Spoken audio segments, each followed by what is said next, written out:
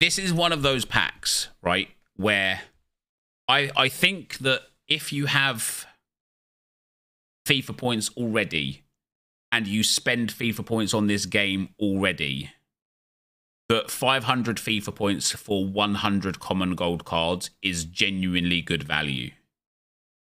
The problem with this is that 100,000 coins for 100 untradeable common golds is terrible value.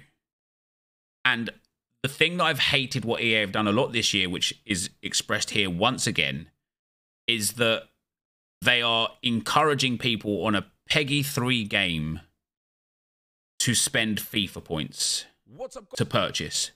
Pack probabilities, 15% chance for a Team of the Week player, 4.8% chance for a Gold 84 Plus player. We'll open it with coins. There's 5 of them there anyway. And don't get me wrong, it is going to be good for upgrades, but it's 2,500 FIFA points in total.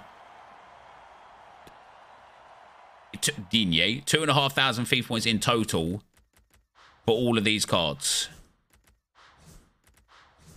And it's just not good.